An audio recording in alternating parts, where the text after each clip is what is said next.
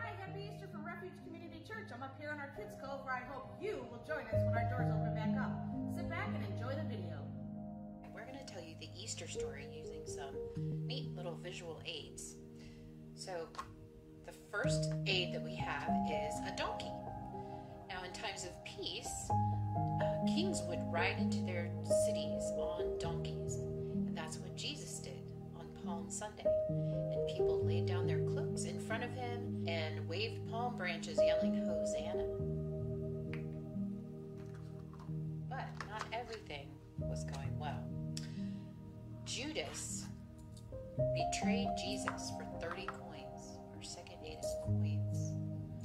The Jewish leaders did not like Jesus. They did not like that everyone was following him and listening to what he said. So they wanted him to die. And they convinced Judas, one of Jesus' followers, to tell them where he was going to be. At the Last Supper, Jesus and his followers gathered to have dinner, and they drank from a cup. See, it's a little silver cup. They ate the Passover meal together. And it was the last meal Jesus had before he died. We call it the Last Supper. After supper, Jesus asked a few of his followers to come with him to pray. See, these are praying hands. And they went into the Garden of Gethsemane to pray. Jesus was sad, but he knew that in order for God's plan to be carried out, that he had to die. Judas led the Jewish leaders and guards to where Jesus was praying in the Garden of Gethsemane, and they arrested him, and then they whipped him. This symbolizes the whip that they used to beat Jesus.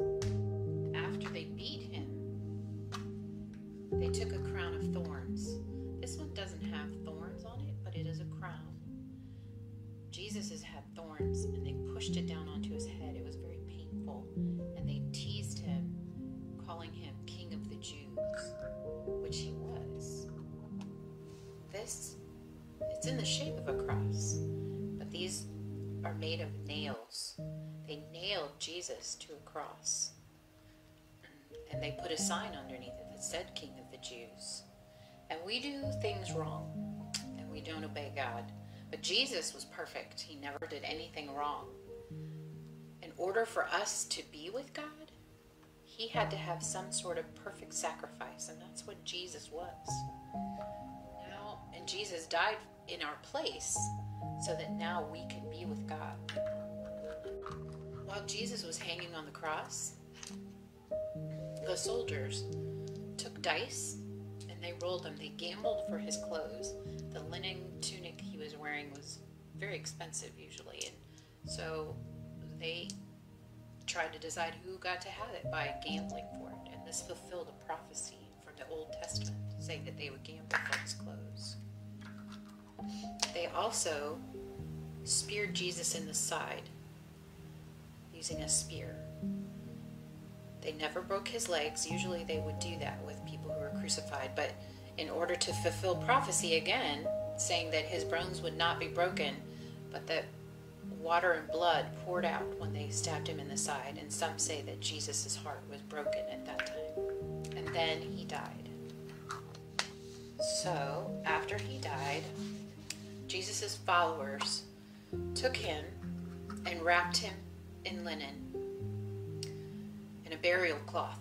They wrapped him in that, and they laid him in a tomb, a borrowed tomb from a man named Joseph.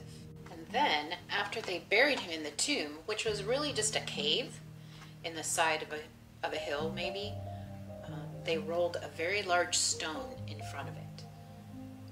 One person couldn't move it. It was huge. And so they laid it in there. They didn't want anyone to disturb the body. So they rolled the stone in front of the tomb. But no one could get in or out. But early the next morning, some women came to the tomb. They wanted to anoint Jesus' body with spices and oils. And that was Sunday morning. But the stone was gone. So the women looked in the tomb, and just like this last egg, it was empty. Because Jesus wasn't there, an angel actually appeared to these women and told them, "Why are you looking here for your Lord? He is not here. He is risen. And he's still alive today." Jesus died for each of us, for all of our sins, so that we could be with God in heaven.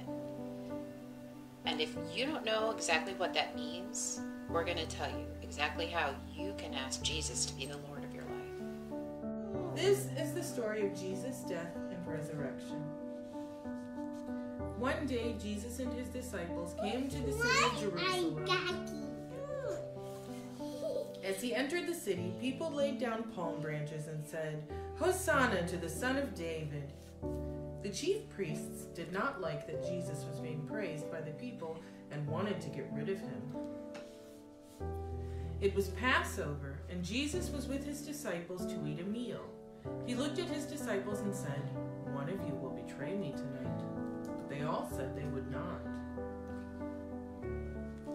As they passed around the bread to eat, Jesus blessed it and said, "Take this bread and eat it. It is my body." Then they passed around a cup of wine. Jesus again blessed it and said, "Take this cup and drink. This is my blood, which I shed for you and all people." Later that night, Jesus wanted to walk in the garden. A few of his disciples followed him, but they fell asleep. Jesus prayed to God, knowing that he would soon be killed. That morning, Judas, one of Jesus' disciples, approached Jesus in the garden with some soldiers. Judas kissed him on the cheek, and then Jesus was arrested. Judas had just betrayed Jesus. Jesus was brought to Pontius Pilate, the governor.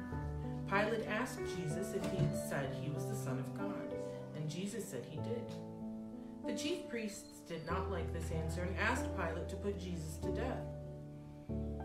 Jesus was given a crown of thorns and a heavy wooden cross to carry through the streets.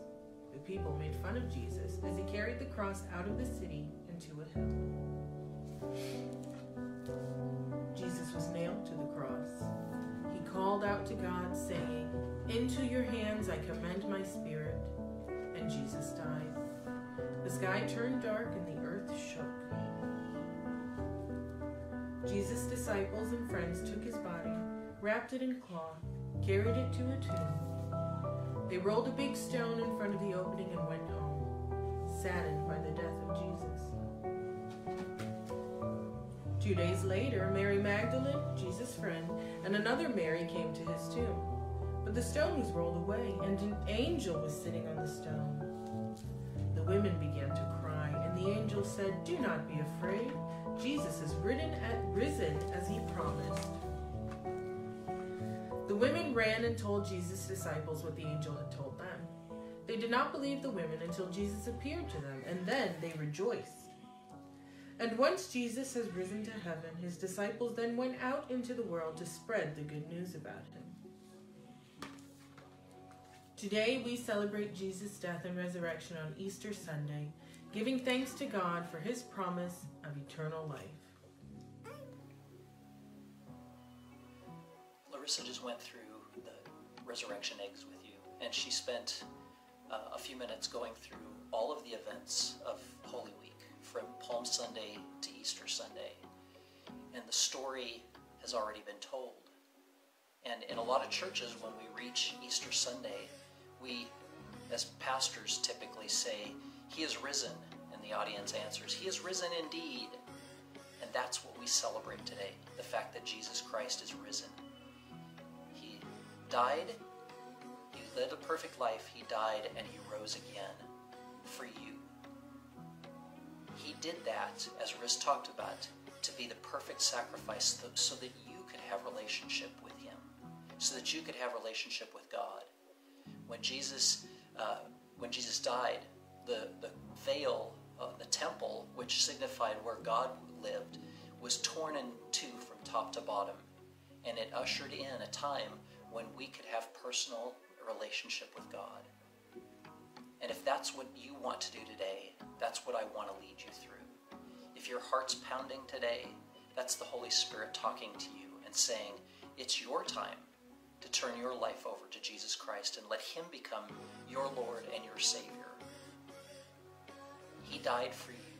He hung on that cross for you. And he is ready to have you say to him that you need him and you need relationship with him. So do me a favor and pray with me right now.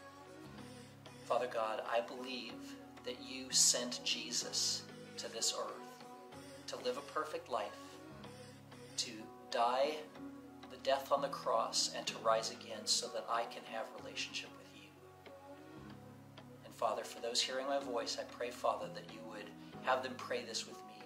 Lord Jesus, I know you did what you did for me.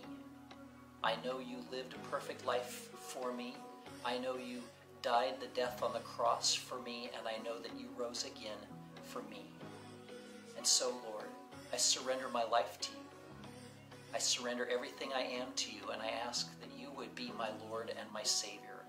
I believe you, I confess you with my mouth, and I trust you to take the reins of my life and to lead me however you choose.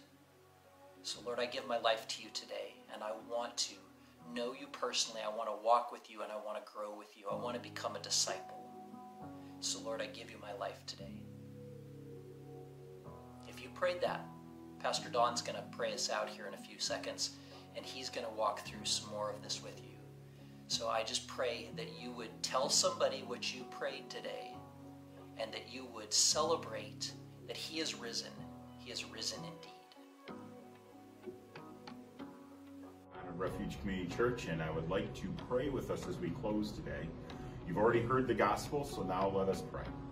Heavenly Father, I thank you in Jesus' name that the gospel was proclaimed. I thank you that people have heard your truth. And I pray today that if anybody is trusting you for the first time, that they will pray to you and say, Lord Jesus, save me. I need to be saved, and I need to repent of my sin.